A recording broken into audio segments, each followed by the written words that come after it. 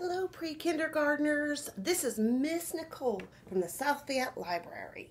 And today I'm going to give you a kindergarten readiness tip.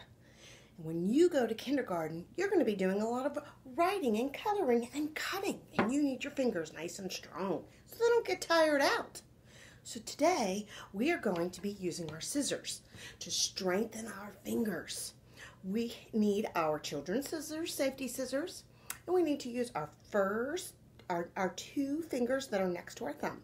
We put them in the bigger slot of the scissor and we put our thumb in the smaller slot.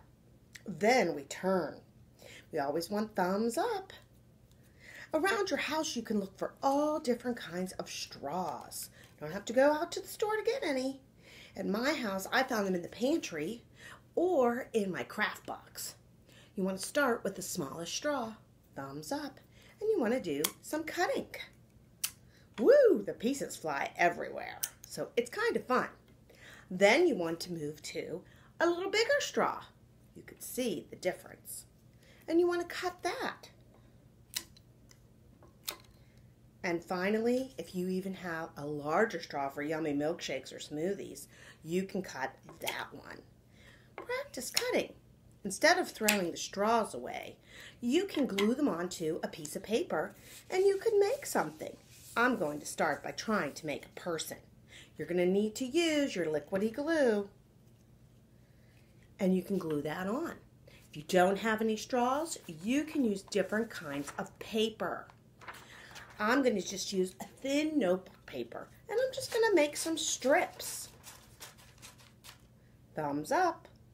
When I'm done, I can maybe glue those strips onto some construction paper. I like to use my glue stick for this. You could also make shapes on a paper. And this is a regular printer paper. And you can just cut those out. Thumbs up. And then you can make different pictures out of the shapes on your construction paper.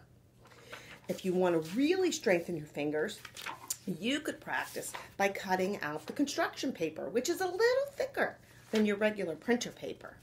And if you want to even get your fingers stronger, you can use some cardstock. Maybe your mom scrapbooks and has some. And to really cut thick paper, I use the back of my construction paper pad. This is very thick, and you will have to really use your fingers to get them strengthened up.